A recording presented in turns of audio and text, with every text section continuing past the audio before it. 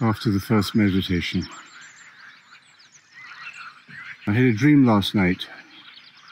All I can remember are some words or the idea, something to the effect that it doesn't so much matter what you do as how you are related, how you are positioned towards the people and the things around you. Here in the barn at Bonville, where we meditate, we have cushions on the floor. Some people can sit on chairs, of course. And I have a place that I like to sit in. Some people like to move around.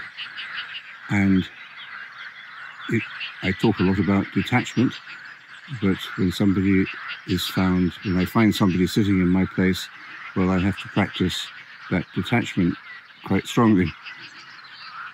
There's a good argument for meditating in the same place at the same time every day.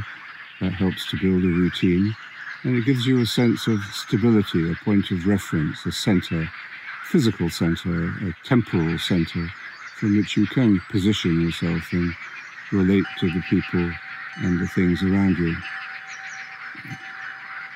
I think too, when we meditate, we say the mantra, and the mantra continually restores us to our center, and that's the point of reference, that's the point of stability that it's important always for us to come back to be rooted in.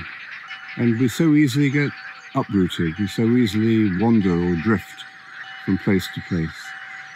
So in our meditation, both physically and temporally, but above all, most important, doesn't so much matter when or where you meditate, that helps, but what really matters is that when you meditate, you are centering in the deep center of your life.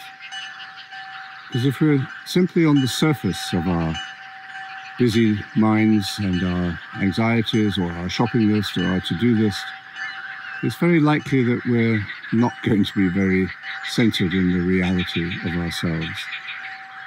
On the other hand, if we're centered only in our emotional life, in the cycles of thoughts and obsessive feelings, or even the traumas of our lives that we get stuck in very easily, then again, we're not going to be deeply rooted, and our relationship to other people is going to be conditioned by that place where we are centered.